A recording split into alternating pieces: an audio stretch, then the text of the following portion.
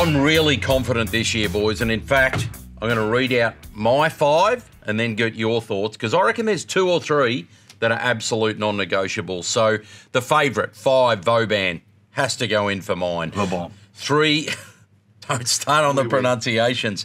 3 Without a Fight, 1 Gold Trip, 20 More Felons for a little bit of value, and 11 Ash Run. Love the Geelong Cup run this time. Dan, who are the 5 you've pre-prepared for us? Well, there's a couple of common denominators. 5 Vauban, clearly on top. 1 Gold Trip I have to have. I think he's going terrific. Without a Fight, for obvious reasons. Future History, number 21's my best outsider. And 6 Solcombe, I think he's a must to at least consider.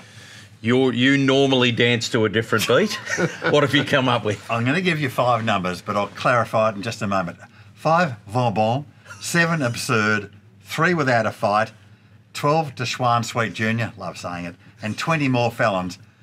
But with number 5 Vauban, I'm just about to use the M word. Mielicki.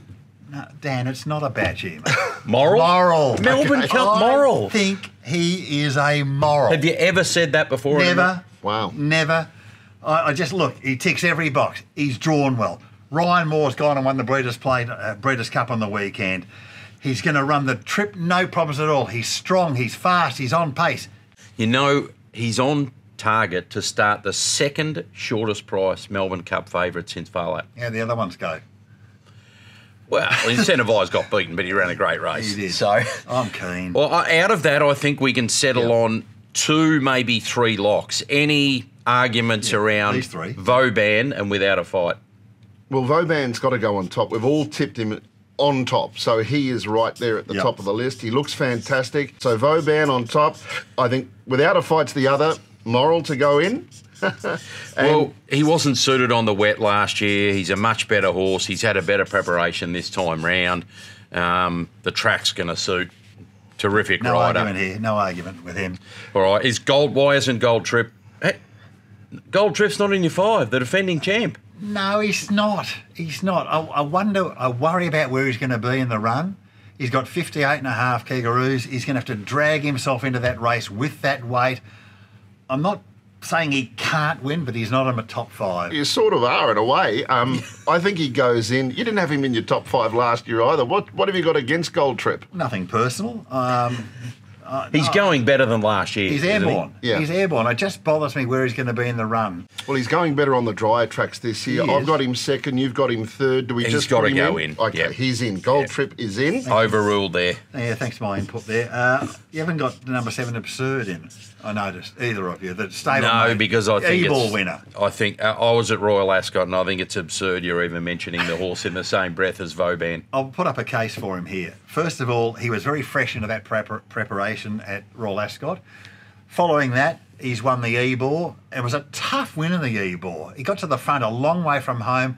Frankie Dettori he looked gone, but he kept fighting and went comfortably on the line. That E-ball form has got some relevance to the Melbourne Cup over the years. It's got relevance because it makes up the field with a few runners that can go around and finish in the top 10.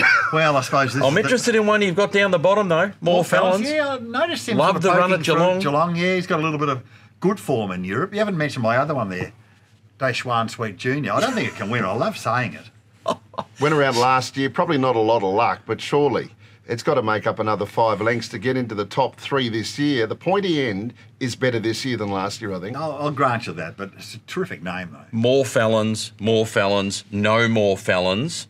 But are you... So More Felons, yes. Yes, Used to but be known you're as not in Script your Rider. 5, though? He's not, but not far off it. It was an eye-catching run at Geelong. We've got a 4th. So he's in. Okay, More Felons is in. And then Come on. that gravitates to perhaps something that I suggest that gets in down the bottom.